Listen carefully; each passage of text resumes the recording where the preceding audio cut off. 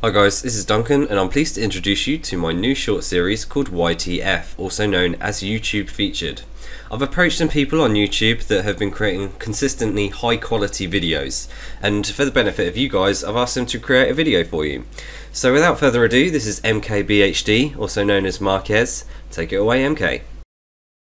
Hey guys, it's Marquez from the MKBHD channel, and today we have a guest post for the Mobile Phone 2003 YouTube channel, and today we're going to be taking a look at a piece of free software called MPEG Streamclip, one of my favorite pieces of software. So let's take a look. This software, which is available at squared5.com, actually requires Apple's QuickTime to work, so make sure you have that software available on your computer before you go ahead and download this one. Now you can open up files, as you can see here, in MPEG Streamclip itself, and once you have the clip that you want to work with, you can actually render it out in a ton of different file formats and edit it and change it however you want.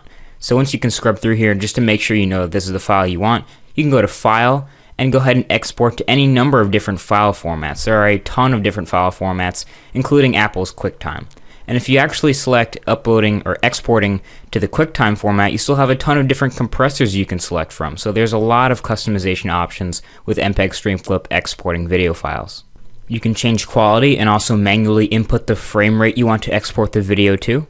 And of course, this wouldn't be complete without the ability to change resolutions, whether you want to upscale it to 1080i or 1080p, or keep it at its native resolution. You can also deinterlace iVideo. Then you'd hit the Make Movie button and you'd be done, you'd be exporting.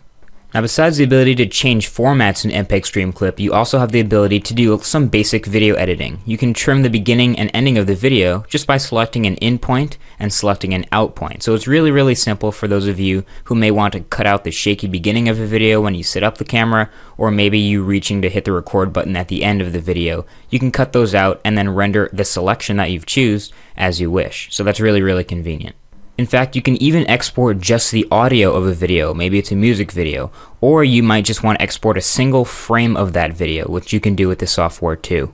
MPEG Streamclip is so versatile, in fact, that you can use it to connect to the internet. You can open a URL of, say, a YouTube video and download it straight from this software. So it's super convenient, and if you haven't already checked out the software, I highly recommend that you check it out at squared5.com, which is available at the link in the description.